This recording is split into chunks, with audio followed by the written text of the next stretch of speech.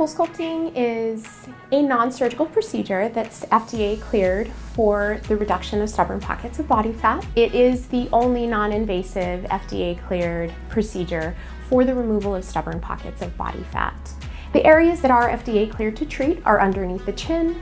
We have the arms, bra fat, flanks, affectionately known as love handles, abdomen, thighs, and banana roll, which is underneath the buttocks. During the procedure, a patient will go into the room. It takes about 35 minutes. They can relax during that time, listen to music, maybe watch Netflix. Once we take the applicator off, we do a 2-minute manual massage to the area to stimulate that cell death process.